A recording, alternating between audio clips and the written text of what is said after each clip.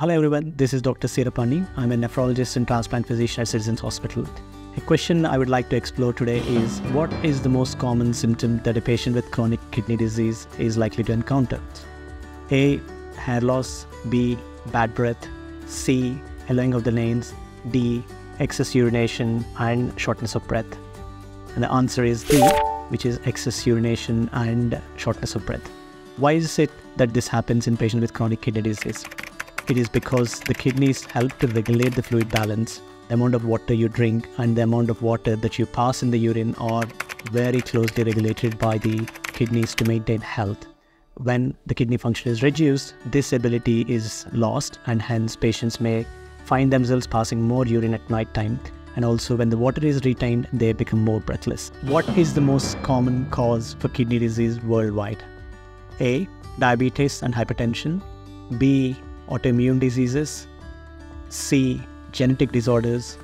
D. Excess caffeine intake. And the answer is diabetes and hypertension.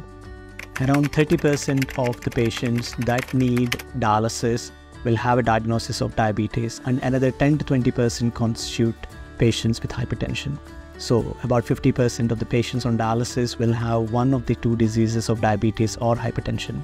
These are modifiable diseases, and paying adequate attention to controlling diabetes and hypertension could reduce your risk of developing chronic kidney disease. So please consult your nephrologist if you were to have either of these two diseases. How do you think obesity on excess weight is going to affect your kidney health? A. It has got no effect on the kidneys. B.